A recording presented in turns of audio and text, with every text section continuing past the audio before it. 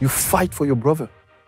You're not fighting for your teammate, you're fighting for your brother. And I think that was the strength of that team. No, I didn't want to leave Arsenal, but at one point it started to be a little bit toxic. You literally did have your brother joining you. It was the best moment of my career, I will say. You know, having Yaya with me. You were banned for 6 months for substance abuse. It was hard.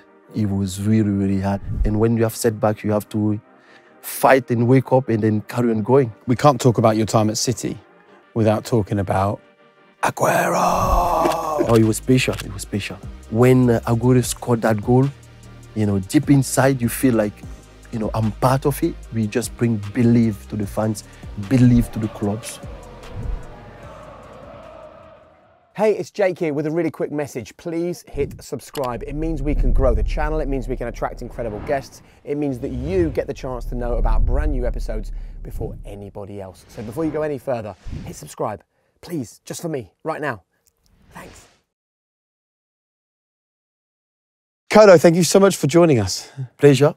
You've had an incredible career. You've done so many things, experienced so many things. So what do you believe high performance is? For me, high performance is, I will take that in my concept, in the industry that I'm working into, which is football. And I think that you can only talk about high performance when you work with people.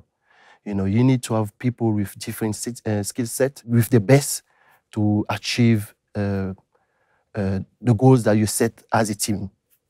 Nice. So how do you go about getting people to buy into a certain way of operating and a certain way of thinking? I think the first thing is you have to make sure you bring them close to you. And I think for me, relationship, creating an open communication environment is very, very important, because I want to create that trust between the players and me as a manager. And when I used to be a player as well, I always like to communicate a lot to my teammates, because when you create an environment where people feel happy, they feel like they have they can express themselves. You see like they can give the best, really. So when you were a player then, Kolo, which environment allowed you to express yourself the best? I will say Arsenal. You know, I was very lucky joining that team, and in that time, of course, we had few like French players in the team, and the manager was French as well. But you know, I was getting on very well with the English players as well, Martin Keown, Ray Paolo, Sol Campbell, and these are guys that really helped me to get better, to improve myself, and feel free, you know, to develop myself. And as we speak particularly about Martin Keown, it was huge for me, because I was in competition with him, and I didn't see somebody that wanted to stop me. You know, I saw somebody who wanted to help me grow, and that have allowed me really to play my best football, to don't be shy, and to express myself. Because as you know, it's quite difficult when you're coming from Africa. You know, I was not talking the language very, very well. You know, but I think the environment allowed me to progress. Well, let's talk about the man who created that environment then. Yeah, Arsène Wenger. What was it like the first time you met him? It was incredible for me, you know, because he was a friend of Jean Maguire, which was the guy that created that academy where I came from, Ivory Coast. And I met him when we went for a tournament in Holland, in Netherlands. And we played against few teams. We played against Ajax. We played against Feyenoord. We played against QPR, I remember. And seeing him, you know, in life, for us, and especially for me, it was incredible, because I never thought, even in my dreams, you know, coming close to somebody like him, because you only watch them in the TV, really. In that time, you know, could watch them on the TV and see them like managing the team. And when I came across him, it was like unbelievable. You know, you can't describe how happy I was. Nice. And you had a trial, right, at Arsenal? Yeah. Why are you laughing? Yeah, it was a funny try, I can say, very unusual try, I will say. Why? I was too enthusiastic. I say, I wanted to sign for that club. I wanted to make sure that I can get a contract, and I was thinking you cannot miss that chance, to not give your best inside for one of the best team in the world, and the adrenaline was there, but at the same time, I was thinking, boy, you have to give everything you got to stay there, definitely. So what happened? Come on.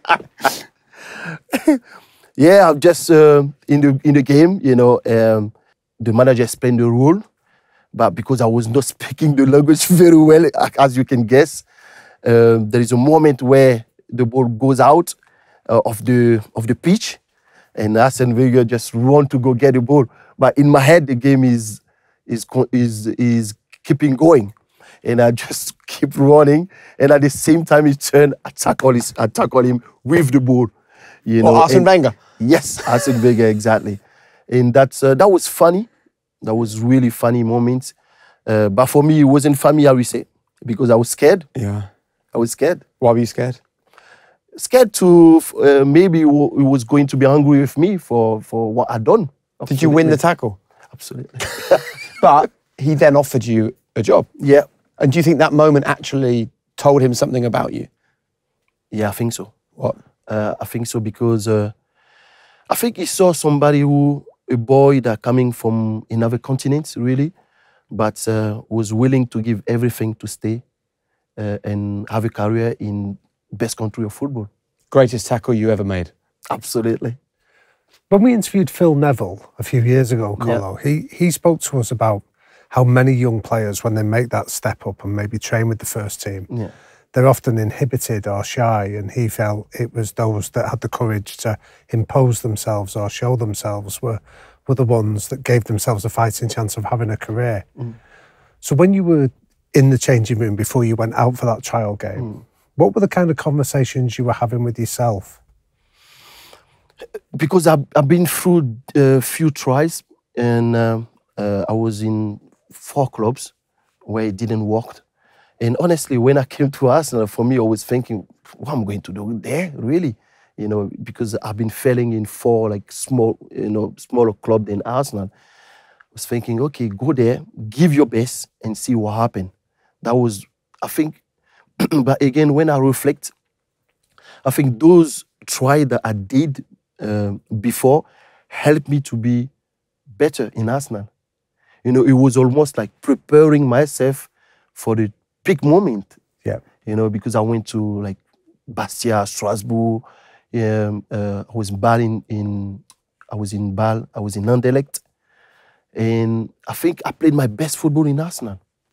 And because I was much more free, I was not putting a lot of pressure on myself, because I'm quite I like to be I try to be perfect all the time, and that was from the young age, and that's what I was trying to do in the previous tries. But when I went to Arsenal, I said to myself, okay, stay relaxed, give your best, and then see what happens. And it worked out well. Absolutely. Should we talk about what it's like to play in a team of Invincibles? You've played in lots of different teams over lots of different seasons. Was there something special about that squad in that Invincible season that you can put your finger on?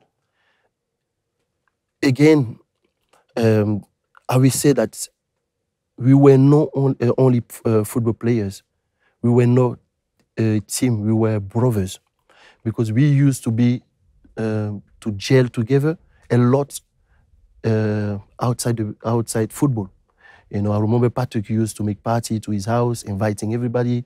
His wife would cook some meal from Africa or from the Caribbean, and we all used to go there and have food with our wives, and that, I think, create a bond in the team.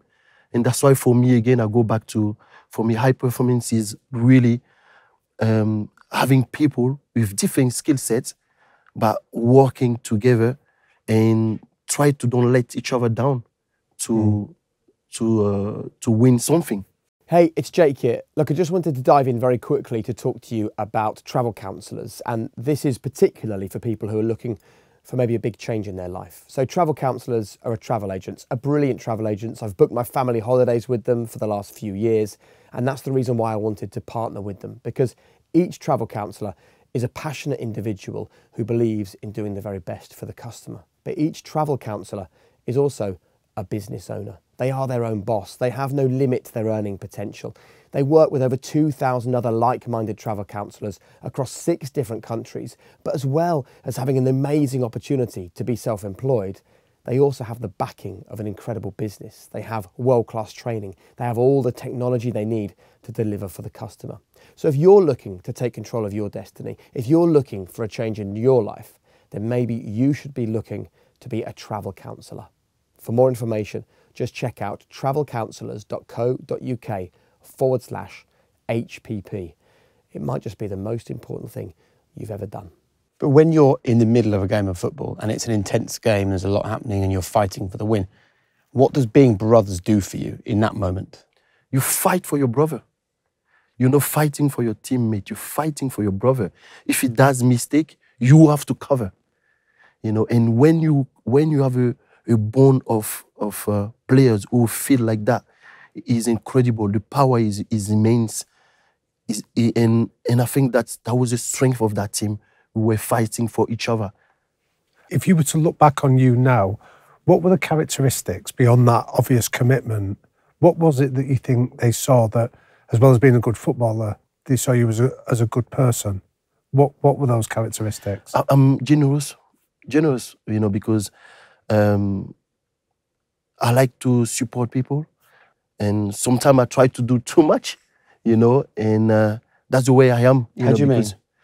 I mean, I remember we played with Martin Keown, and because Martin at one point was quite old player, and for me, playing with him at the back, because he was such a nice man with me, you know, I wanted to just, you know, run around him, you know, like covering him all the time, you know, because he was constantly talking to me, you know, and, you know, I wanted to protect him, because even though I was young, but I knew that he was lacking a little bit of speed, and my strength was my speed.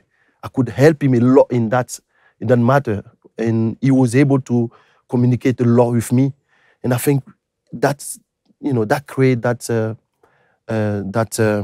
relationship, really.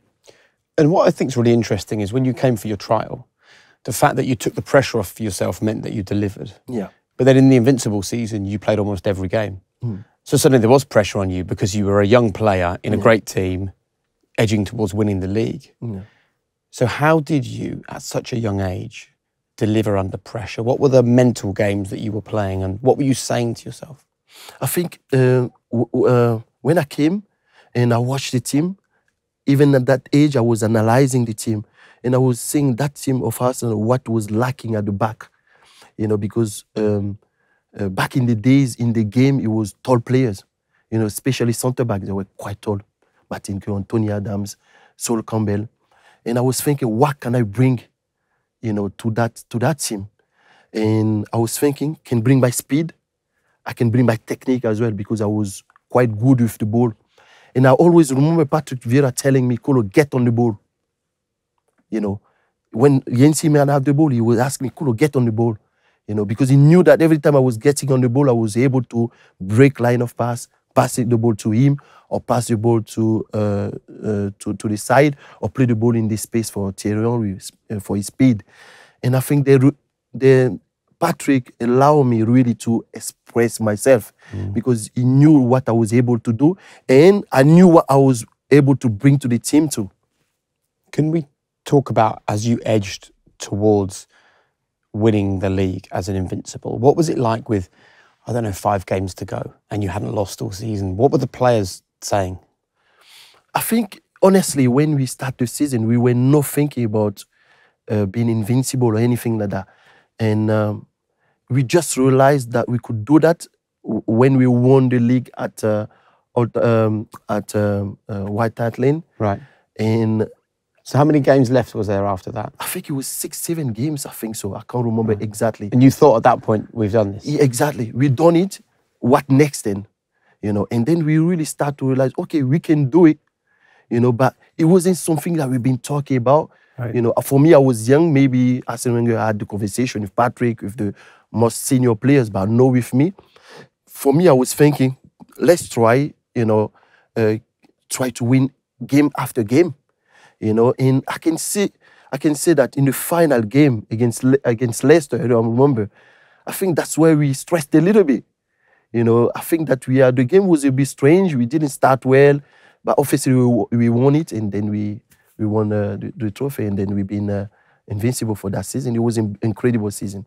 And Arsène Wenger is on record as talking about that you need at least 7 leaders in a high-performing team, people that just set the standards. Can you give us examples of what the leaders in that team did to enforce and sustain the high standards? Patrick was, I will say, the leader.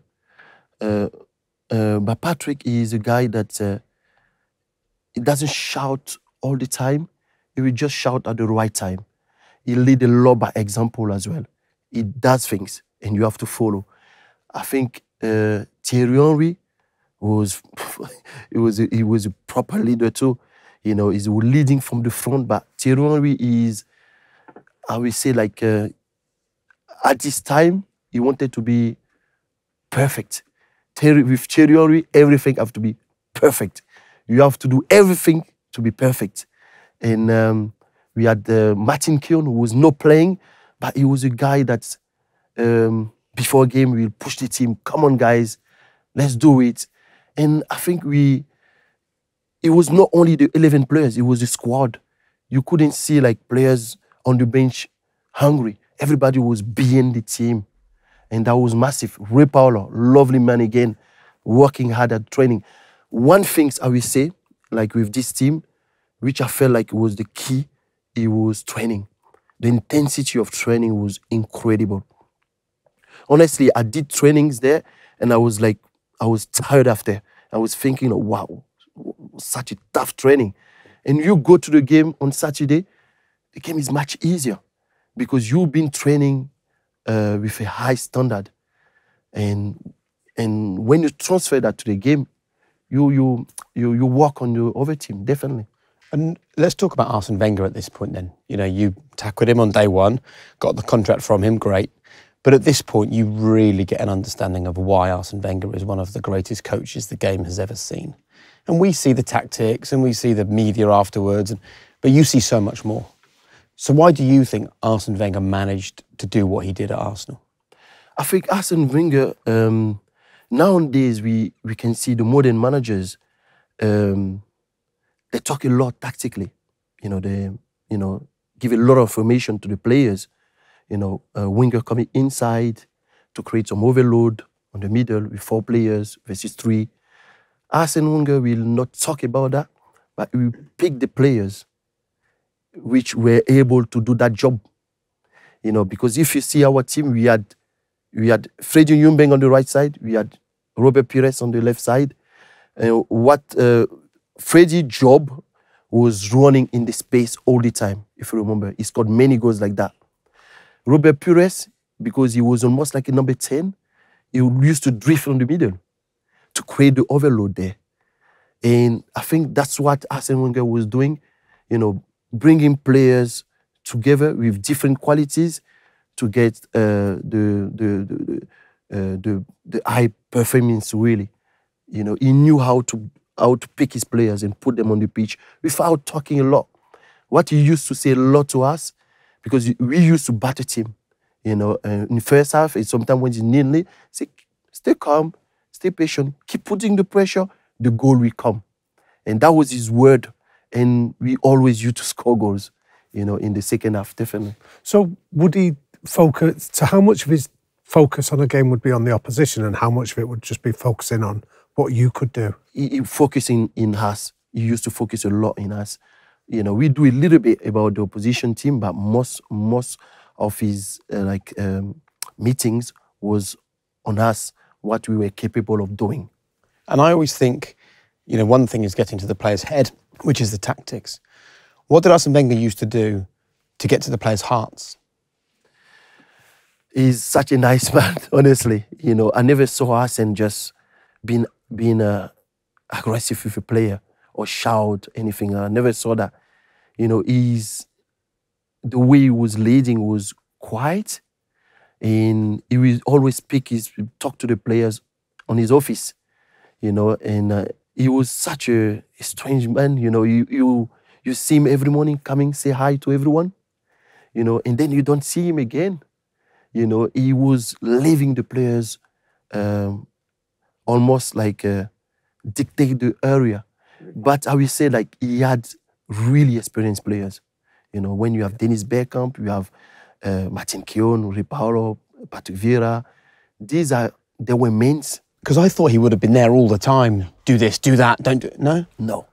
Such a quiet man, honestly. Such a quiet man. And can you recount any occasion where he did call you in his office, and what was his feedback and the impact of that for you? I don't remember talking a lot to him. I was, because my culture, you don't talk a lot to your father. Yeah. You know, your father speak to you, he call you. You don't go to him most of the time. And I was not a player which was go in the office and try to talk. Arsène will approach me because he knew I was young and he knew my culture. You know, he knew that in Africa, you know, you have to be really respectful of the elders. You know, this is really, really important. And for me, I grew up there and I had that. You know, it doesn't matter, you know, I came here, but still I have it, you know, and he knew that. And he was always calling me, talking to me, most of the time on the pitch. You know, after training, pull me, speak to me. And that's the moment where I was talking a lot to him. What was he like when you were late coming out for the second half of your Champions League game? I mean, I think you should probably explain the story for people first before we talk about Arsene's reaction. You know, what I used to do, honestly, you know, for me, I'm a Muslim, you know, and before that, I go on the pitch, I have to do my wudu, you know, is like taking my ablution, you know, as a Muslim, you before you pray, you have to wash yourself in a certain way. And I always used to do that. And for me, that was important to do that for my mindset to go on the pitch and deliver, you know. And it doesn't matter what happened, I had to do it. And I think that day, that's what happened. I went to do my wudu, and then I came late, you know. And again, Arsène Wenger, really quiet man, you know. He will never shout on you, anything like that. I knew he was angry with me, and I was trying to not do it again.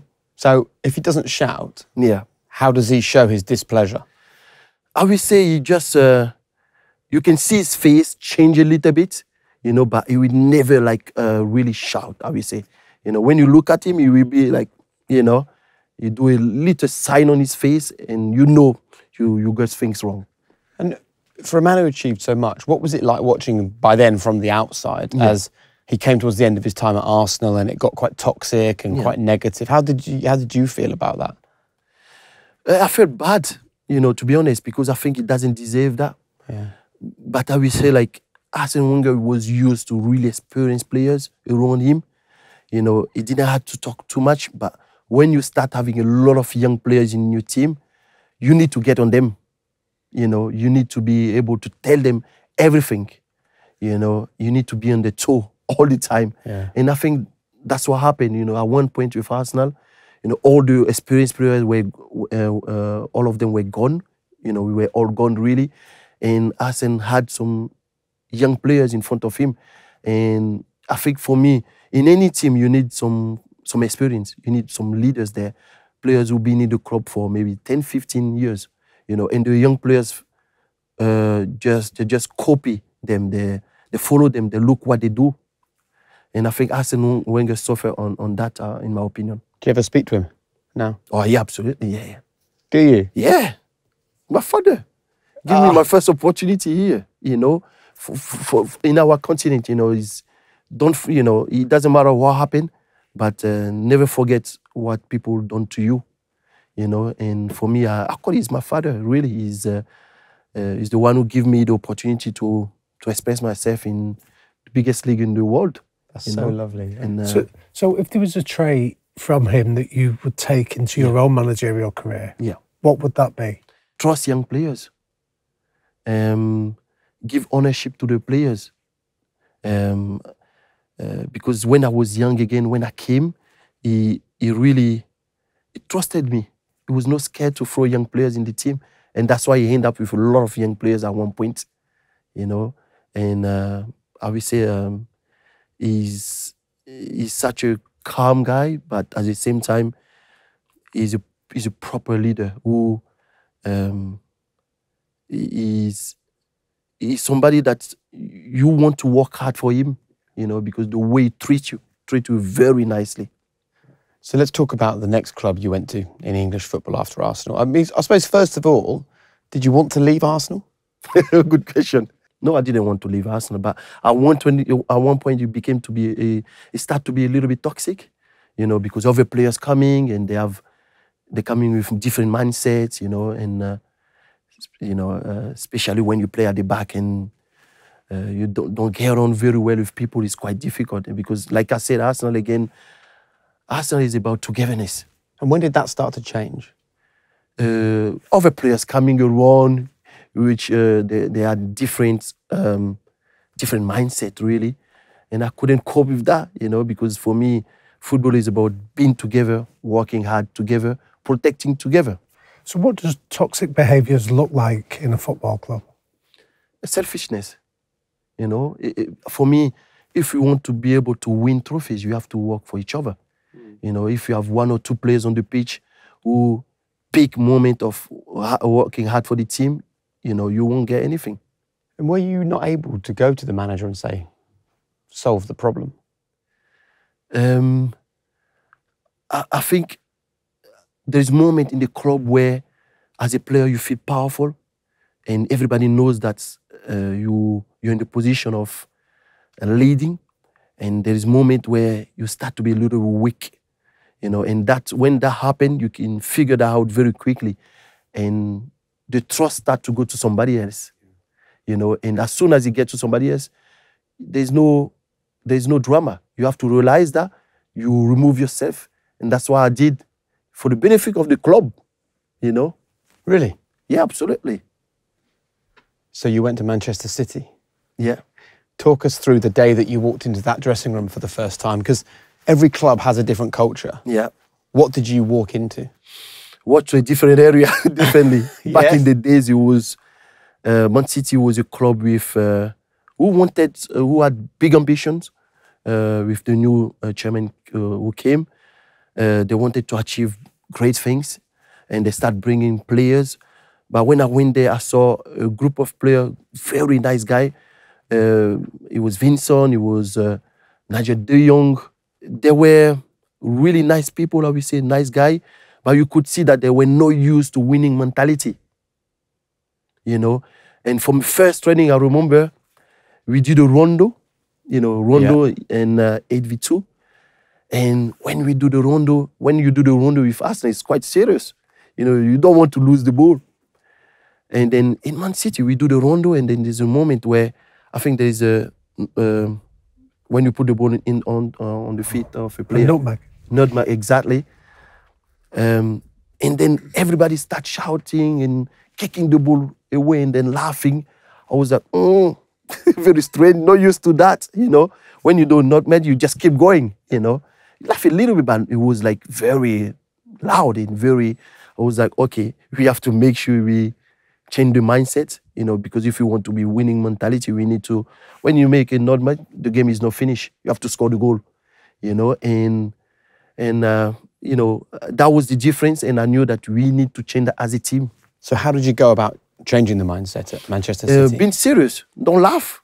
You know, when they used to do that, I was like, you know, guys, come on, you have to carry on doing it, you know, because playing a nutmeg is nice, but it doesn't win you games, doesn't make you score goals, you know. And when you know, one of the senior player coming, they see that he's not laughing, you know, that means he's not having it. Yeah. You know, and slowly start changing the mentality. And it was Mark Hughes that recruited you. Yeah. Did he give you permission to go and change the culture? Never give me the permission. I was going to take it, definitely, you know, because I was a captain when I came there, And for me, it was no way that I was coming from Arsenal and then just come in the club and just let things happen. See, again, I was thinking of the parallels with Phil Neville, again, repeating the interview with him. He spoke about when he went to Everton, David Moyes appointed him as captain. Yeah. And he said he actually found it very difficult because he hadn't proven himself to that dressing room. And yet you were given that status from the start. Mm-hmm. Was there challenges in having to establish yourself as the leader? Absolutely, absolutely. There were challenges. Donny was there. I think he was the captain as well there, and I think I had to take the captaincy on one point, and it was difficult for a guy like him. He was in the club for a long time. Richard Dunn was the captain, great guy, a great leader. But I came and then they had to make decision. You have to make decision if you want to move forward. And when I had the captaincy, it was great, but it was really heavy. Like you say, you find people there, and difficult to get to bring them close to you. But I think the one thing I had, it was dedication, hard work. I work hard at training. For me, I give everything at training. And when people around see that you're serious, you're working hard, you care about the club, you care about them, they start following you, they start trust you. So did you go and speak to Richard and sort of have a conversation about what had happened? No, because it happened to me at one point as well. They give the armband to Tevez. Yeah. And that's the way it goes. Sometimes you feel like, why are you taking that to me? But this is the game. It's about what the leader believe. When the leader believe that this guy is the guy who can lead the team, he's doing it. And when the armband was removed from you and given to Carlos Tevez, what did you do? Did you protest? Did you complain? Did you speak to the manager? Well, I was very hungry. Were you? Yeah, absolutely. I was very hungry, and it's never pleasant. It's never pleasant. What did you say? My reaction was, I was not happy at all, but I couldn't do much as well. And but I was very, very unhappy. But again, you get on very quickly because there's game coming, and you have to move quickly to the next one, definitely. And when you first arrived at City and you were the captain, because this is useful for people who are not in football but they're in business or they're teachers, parents, whatever. Those players who you sensed weren't having you as a captain, how did you deal with them? I think you have to convince him by the way you carry yourself, by making sure that you train well, you deliver on the pitch, and then they have no choice, they have to follow you. And were you the kind of captain that wanted one-to-one conversations with players? No, I was more leading by example, not talking too much, but more like working at the training. For me, training is the base of everything. If you are the leader and working hard at training, players see that, and the level of the team drops straight away. So James Milner told us that he always saw himself and Jordan Henderson as good cop, bad cop. So he saw himself as being the guy that imposed standards. If you were late, he'd be issuing fines. And then Jordan would be the guy that would put their arm around the shoulder and encourage you not to be late next time. What were you as a captain? Good question. I would say for me, I was more... I could do both. Because I can have tough conversation as well. Because I'm quite demanding, when I used to play. Because I was quite vocal as well. Speak a lot to the players. But I will give them that as well. But I think everything you do, you have to do it in the respective way. When you communicate with somebody, come on, man, come on. Push, do more. But at the same time, when he does something well done. Yeah. Keep going, perfect. When you give them those two different feelings, they feel appreciated because you never give only the bad one. Yeah. You give the good one as well. And was there a moment then as captain when you felt you did start to get the dressing room coming behind you and standards started to improve? Absolutely, because we had new players coming, we had Yaya, Silva, You know, those players were used to the top level, you know, as well. And when they came, they make things much more easy, you know, because the standard that they had, they just carry that, they bring that in the club, you know. And the guys that are fine there, they start to raise the level, you know. And if you look, at one point, Vincent became the captain, you know. Lescott became one of the best players, and both of them playing in front of me, you know, because that's what competition bring. You bring the standard, and the other one, we feel like, oh, the standard is no, they start to raise the standard. Nice. And then boom, they pass you.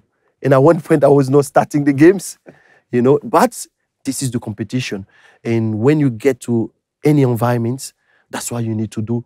You need to push people to go above what they expect and what they think they can do. And you spoke about the brotherhood that you had at Arsenal. You literally did have your brother joining you at Manchester City. What was it? What was that like for you as a leader? Oh, it was special. It was special. It was, for me, it was the best moment of my career, I would say. You know, having Yaya with me, you know, and I always talk about that, but, you know, he never mentioned that, but he could have gone to the other side of the city, you know. And I tell him, listen, Yaya, come to us. Could he have joined United? Yeah, exactly. I mean, you know, because it was speculation, few club, Chelsea, United, and he was thinking, oh yeah, maybe United can be good because of the standard, they've been winning. I said, come with us. You know, if you can with Man City, you know, there's so many things to achieve here. Because if you go to United, they achieve so many things there. You know, you'll never be a legend. But if you come to City and we do well, you'll be a legend here. And that's what happened. And that's what make me even prouder. You know. I'm so sorry, man. Kolo stopped his brother joining your football club. I'm smiling, but I'm crying inside here. Look, you were a true professional. You led by example. You were a captain. So would you tell us with real honesty how painful it was when you were banned for 6 months for substance abuse? It was hard. It was really, really hard. What was the toughest moment? Not playing games. Not playing games. I was able to train. And as well, you know, when you know that you haven't done, of course, you know, you know, for them is people talk about drugs, you know, but I'm thinking, you know, it's better to use another word, you know, because my kids now think that took a drug. Yeah. You know, and when drug in, you know, in French or I don't know, is like cocaine or things like that, you know. But I took a diuretic, you know. Diuretic is just to flush the water, really. Yeah. You know, but you know the way it's been, so you know, it's been in the, you know, in the media. I was, oh my God. Was that almost the most, because let's just be clear for people that don't know the story. Yeah. It was a tablet put into water to flush your system, and the prosecutor said at no time did you take any performance-enhancing substance. However, what you did take meant you failed the drugs test, right? So was it almost the embarrassment of people thinking that you were taking a performance-enhancing drug that was the hard? Or any drug? Absolutely. Yeah. Absolutely. You know, because you think that I don't need that at all. You know, and for me, it was to prove that I didn't need to take something like that, you know.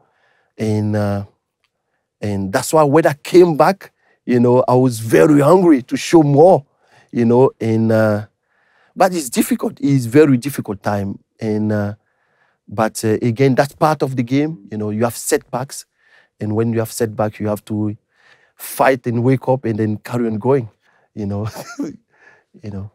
We can't talk about your time at City without talking about Aguero and 2012. Absolutely. What are your memories of that day?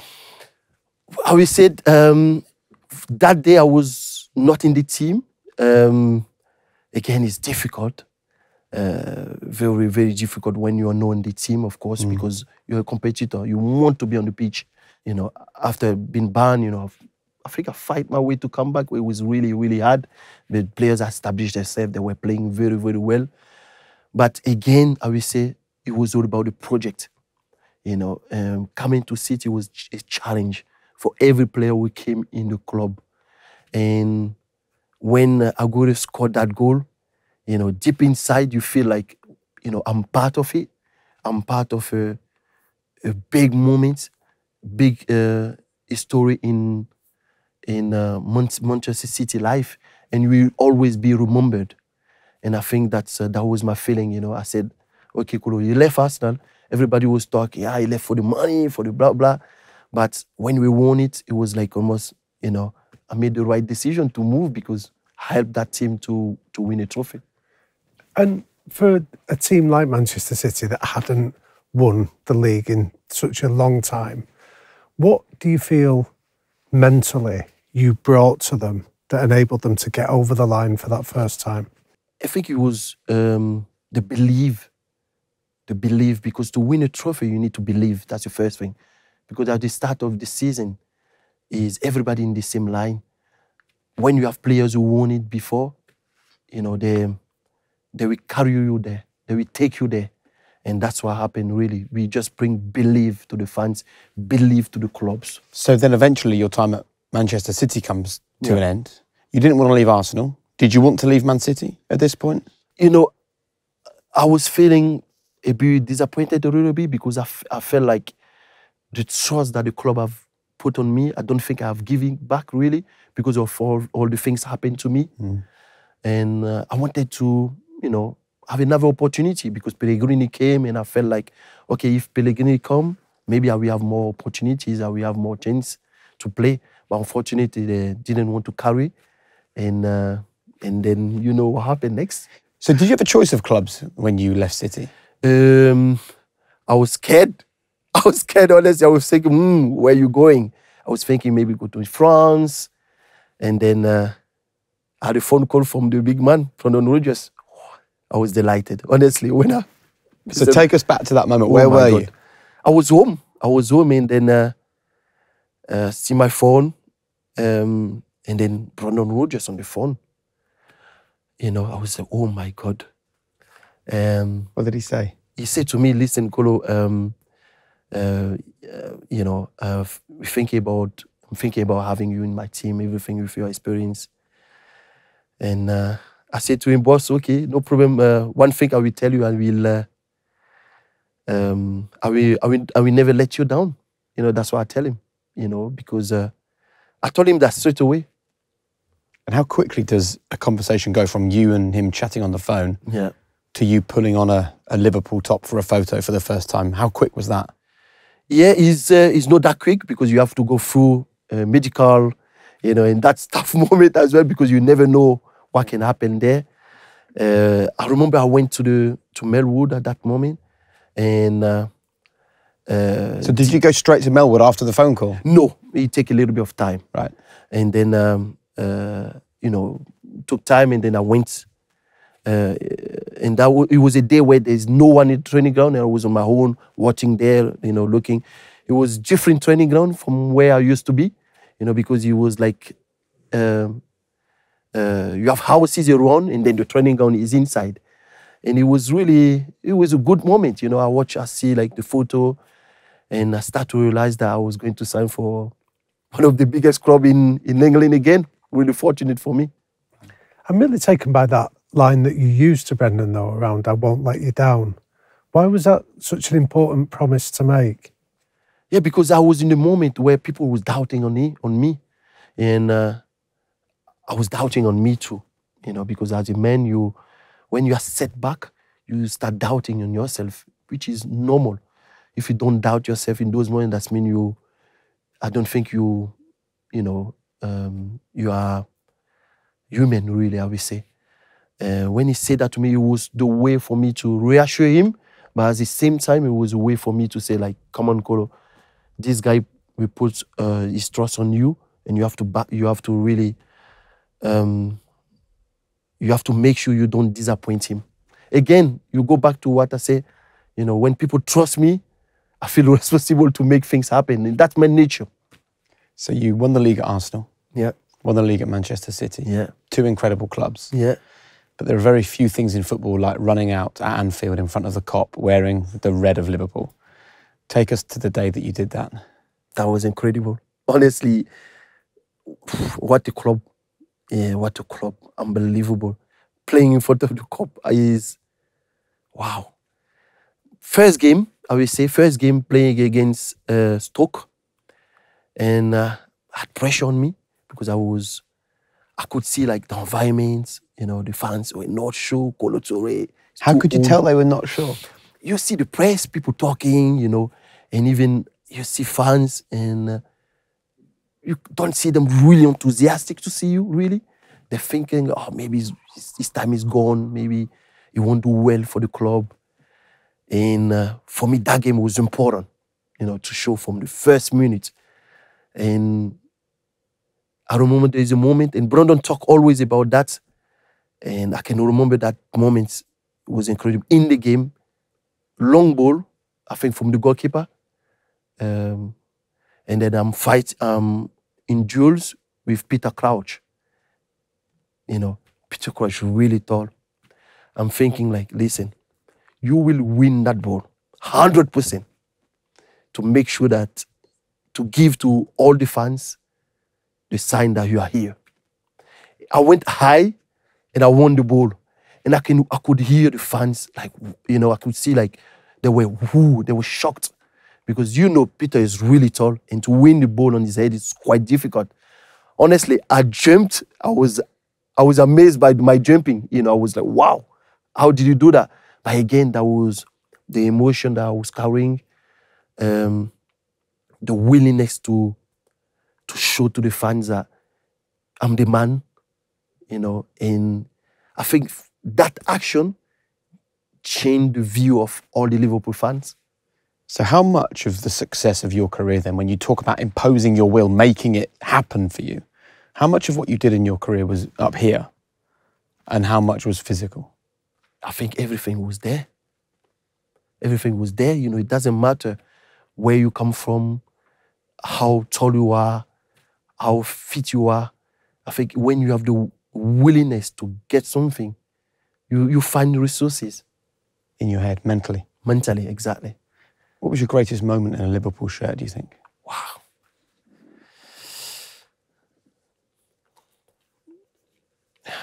I would say like, we haven't won, you know, the trophy, but the final of the Europa League, it was incredible.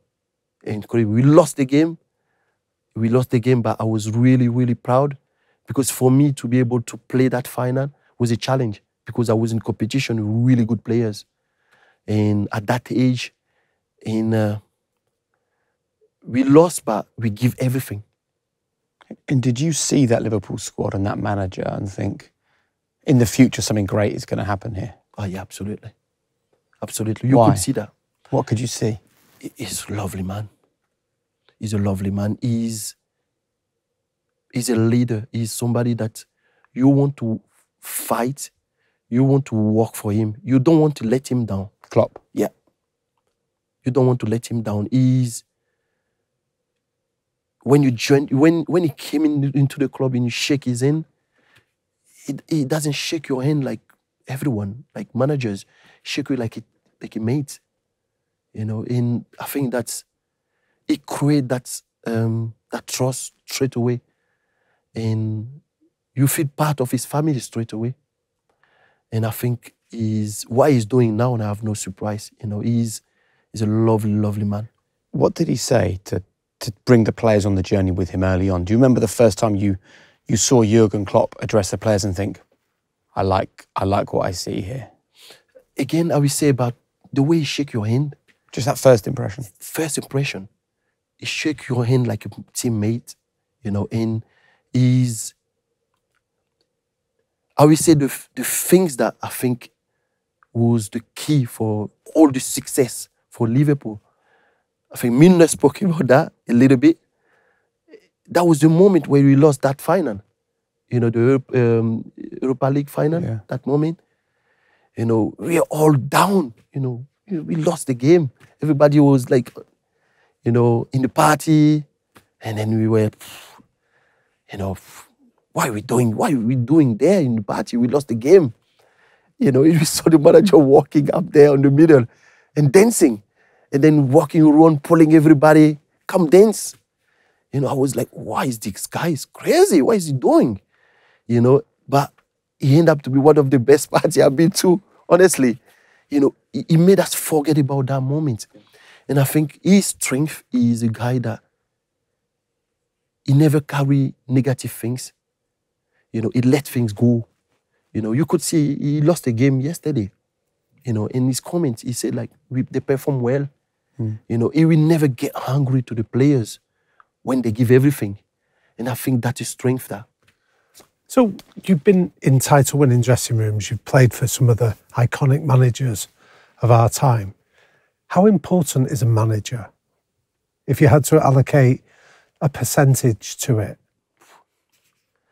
Wow. I will really say like 70%. Wow. Yeah, 70%, because a manager is the one who brings the cohesion. The manager is the one who brings the strategy. And the manager is there to motivate the players. And when you do all those three things, you're inspiring them. You know, and I think manager is very, you know, people sometimes talk about, top players. Yes, you need to have a good squad, absolutely. But it's how you get the best from the players. You know, and I think people think as well, people talk about Pep Guardiola and people see him as a top manager and people say he has good players. Yes, he has good players. But what he does best, he get the best from those players. Each Man City player play with the full potential every single game, you know, and that's not for one game, it's every game. He's pushing them to the extreme, you know, and I think that's what I believe, that if you have a manager who's quite, who doesn't inspire you enough, you know, you'll never reach your full potential. Because football players like to be relaxed, like to be tranquilo. Like everybody. You don't want to work too hard and achieve things, you know, but when you have a manager who push you hard, and you know, you can end up achieve things that you don't think even you could be able to do. Then there was a lovely moment where you were able to end your career by joining another huge club. I mean, you've basically played for every famous club in the UK, nearly. You went to Celtic and you were an Invincible once more. How special was that at a time in your career when you would have been well aware that there weren't many games left? Yes, absolutely. There were not many games, definitely. Joining Celtic was, for me, I was going there because of Brendan Rodgers. You know, I was following Celtic a little bit, but not overly, I have to be honest. And when I joined there, I was like, I'm not sure what I was going to see there. And I went to the training ground, I see the people, I see the fans, and it was incredible. The passion, it was incredible. They love the club. They love the club. Yeah. And the competition between Rangers and Celtic is there's no many like that. Because it's religious, I will say. Yeah. They don't like each other, they hate each other. So how do you deal with a rivalry like that as a footballer? What's the best way to get the best out of yourself in that really red-hot atmosphere? Win games. Yeah. Win football matches. Especially in Scotland. Especially in Scotland. Make sure you win the title. Yeah. Make sure you win every single game you play against them. And I will say that when I joined the team, it was his first time when Rangers came up from relegation. Right. Oh, yeah. You know, and I think we battered them 5-1. You know, it was a good game. I played that game, by the way. It was intense. It was a really good game. We played very well. And at the end of the game, I was driving my car and I see like the police on the middle of the road, and I saw two sets of fans. You know, it was some fans on the left and on the right. And it was, you know, Rangers and Celtic fans wanted to fight each other. And I was driving there, I was like, oh, come on, turn quickly, and then drove to go to the other way. And yeah, it was incredible moment in Scotland. And at this stage of your career, Kolo, how did you keep your motivation levels high? It's difficult when you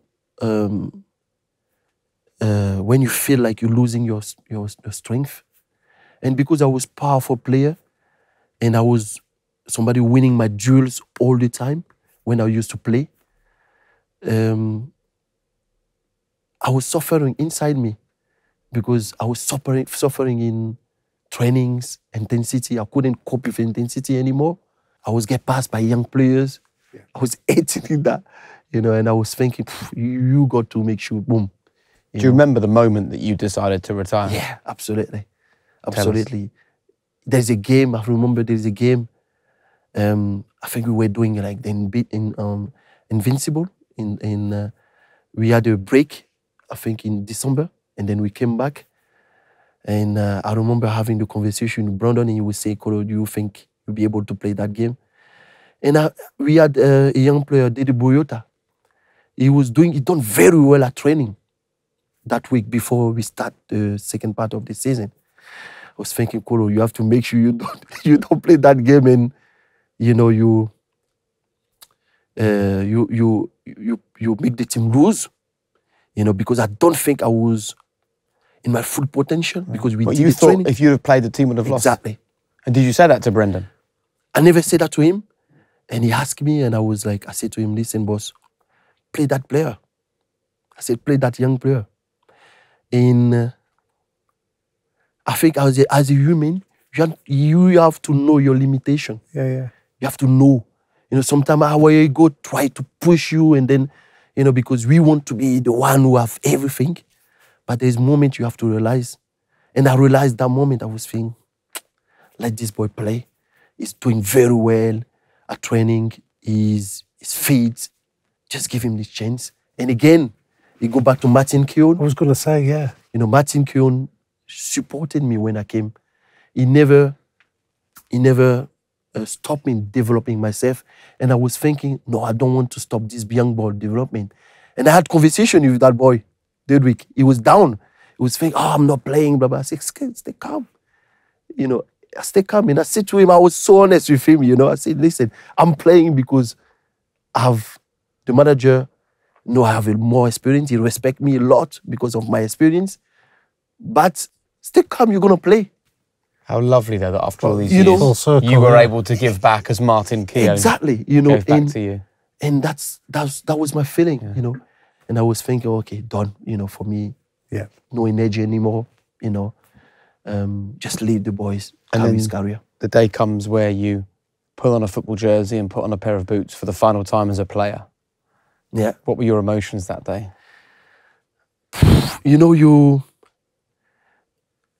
Again, I have no regret at all, because I felt like I empty myself, mentally and physically.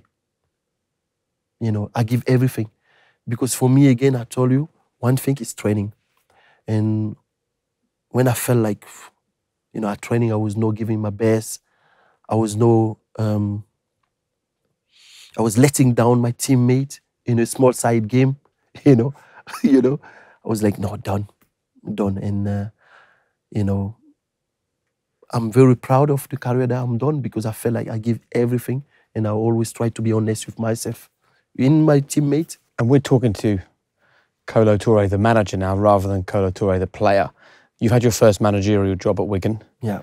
It lasted a few weeks, a few games. Yeah. How painful was that experience, and how much did you learn?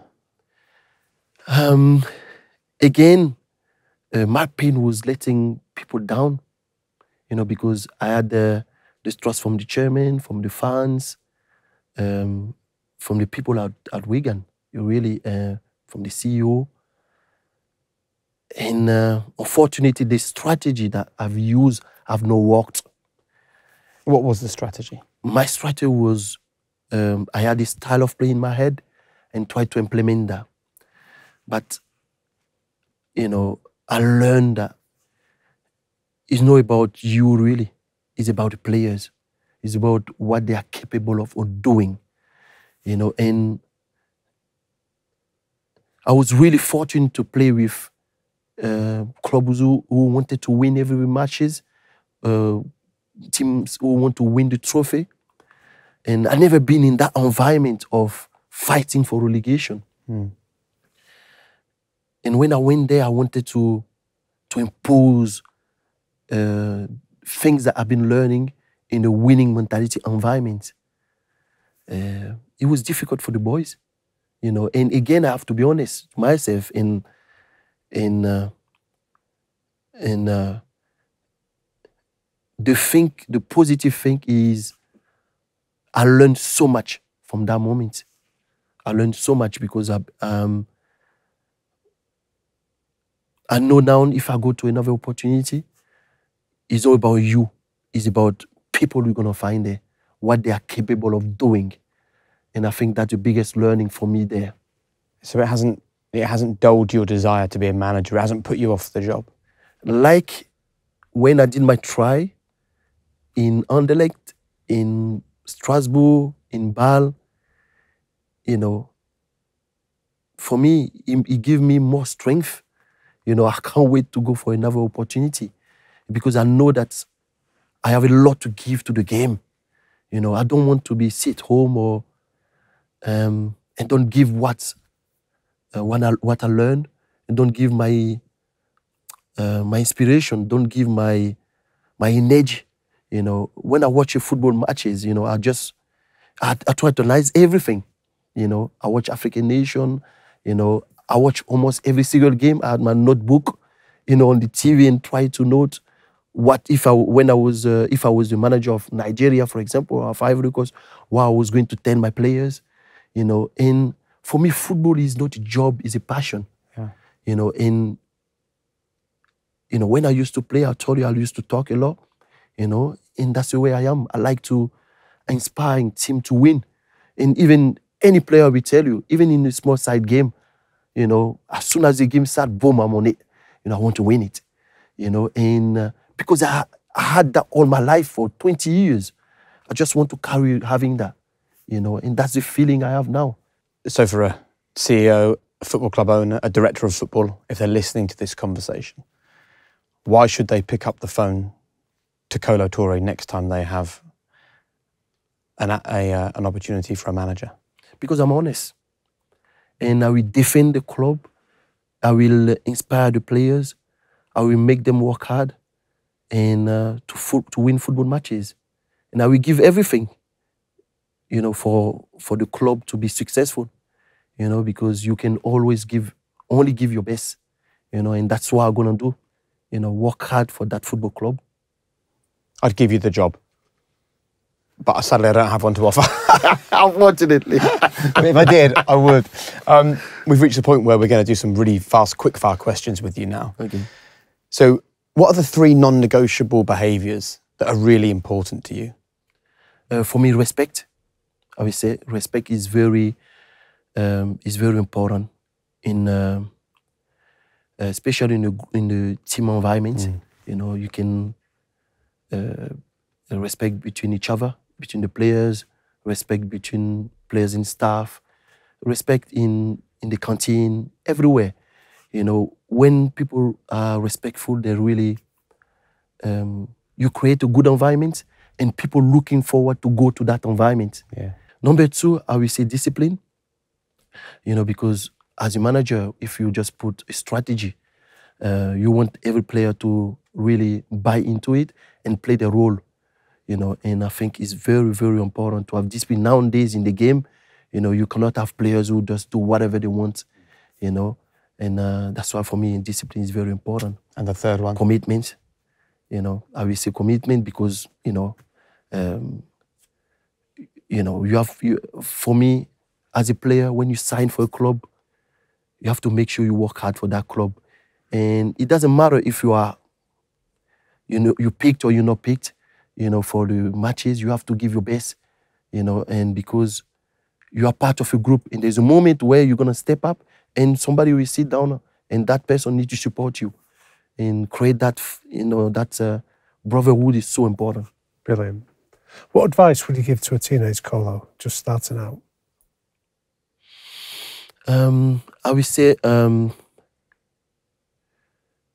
I will say, control your emotion, I will say, because I'm quite an emotional guy, you know, and you learn that, you know, you learn that with experience, you know. You have to make sure you just, if you're not happy, you stay calm, think before you can speak, very important. And that's what I'm gonna say to me, definitely. What's your biggest strength, Kolo? And what's your greatest weakness? My biggest strength, I will say, I'm positive, and I don't know where that comes from. You know, I always see a positive thing out of nothing, you know. It doesn't matter which problem we are in, I will feel positive. I will have the energy to go and push, you know. I don't know where that comes from. And your greatest weakness? Can be too nice sometimes, in my opinion, a little bit. I think people will say it's not a weakness, but I think you have to know how to manage it. Yeah. And the final question is, what's your one golden rule to live a high-performance life? Give your best every single day. Have no regret in everything you do.